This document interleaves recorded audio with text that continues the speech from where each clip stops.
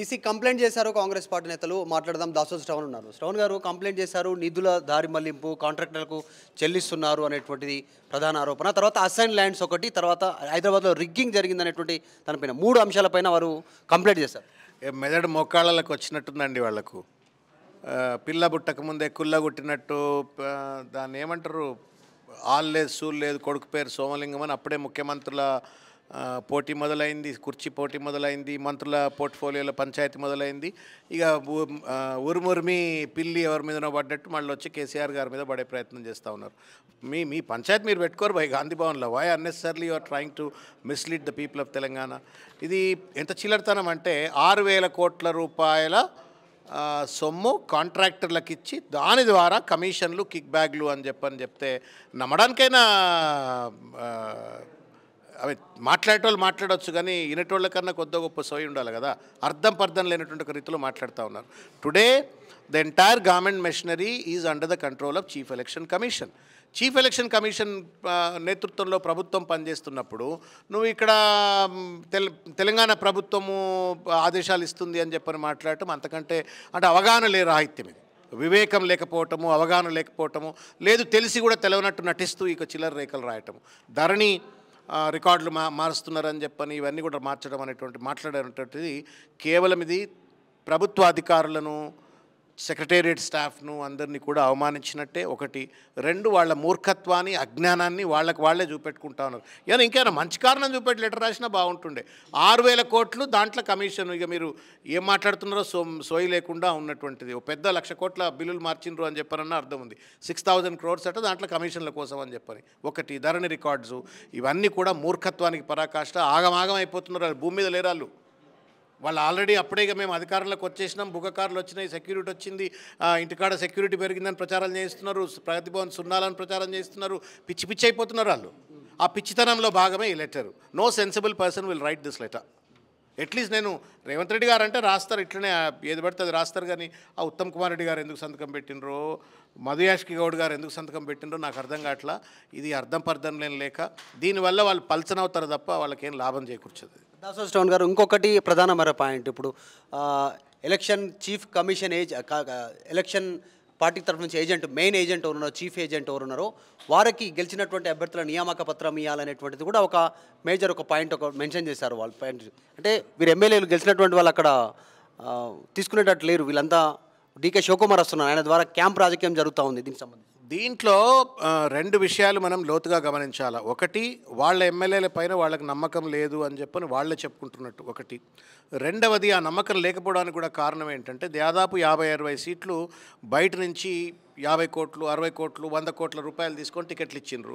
ఇప్పుడు 100 కోట్ల రూపాయలు తీసుకొని టికెట్లు ఇచ్చిండ్రు కాబట్టి పుట్టుకున గెలిచినట్టయితే ఆ 100 కోట్ల కోసం మళ్ళీ ఎటుపోతాడో అని చెప్పని ఏమైనా భయం ఉంటే ఉండొచ్చేమో తప్ప అది మూర్ఖత్వానికి పరాకాష్ట. వాళ్ళ మీదనే వాళ్ళకి నమ్మకం లేనటువంటి. దాంతోపాటు ఇంకా బట్టగాల్చి మీదేసే ప్రయత్నం చేస్తున్నారు. కేసీఆర్ గారు ఏదో వాళ్ళతో టచ్లో ఉన్నారని డీకే శివకుమార్ మాట్లాడుతున్నారు. కేసీఆర్ గారు ముమ్మాటికి 3వసారి ముఖ్యమంత్రి అవుతున్నారు. సింగిల్ లార్జెస్ట్ పార్టీగా we are emerging. We have no problem. We don't need any Congress MLA or any other party support. We are going to form the government. ఆ అర్థం లేకుండా ఇప్పుడు నాకు తెలుసు how Congress functions. DK Shivakumar హైదరాబాద్కి వచ్చిండు, నేను వచ్చినా అని చెప్పని ఎవడు గుర్తించారు. తెలంగాణలో అయితే ఎవడు పట్టించుకోడు కదా. నేను రాగానే వచ్చి టీవీలలో ఏదో మాట్లాడాలి కాబట్టి ఏది పడితే అది మాట్లాడేసిండు. కేసీఆర్ గారు టచ్లో ఉన్నాడు కాబట్టి నేను వచ్చినా అని చెప్పని వచ్చే ప్రయత్నం చేస్తున్నాడు. కర్ణాటకలో వాళ్ళకి బాధ్యత ఉన్నది.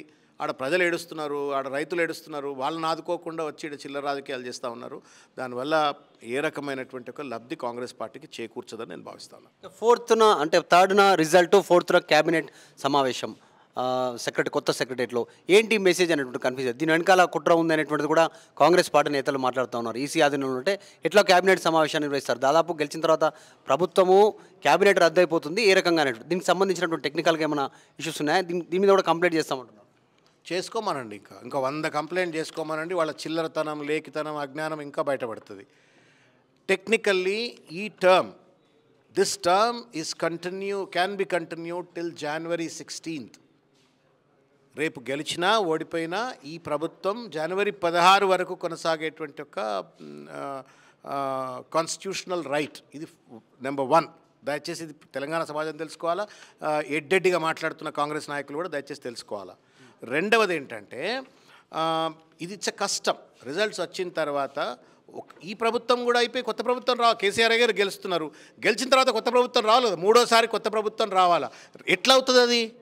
దానికి ఒక ప్రొసీజర్, ప్రోటోకాల్ ఉంటుంది. అసెంబ్లీ డిజాల్వ్ కావాలా, మంత్రివర్గం రాజీనామాలు చేయాలా, తర్వాత ముఖ్యమంత్రి గారు మళ్ళీ గవర్నర్ గారిని కలిసి నేను కొత్త ప్రభుత్వాన్ని ఏర్పాటు చేస్తా అని చెప్తూ ఈ టర్మ్ కంప్లీట్ చేసుకుంటారు.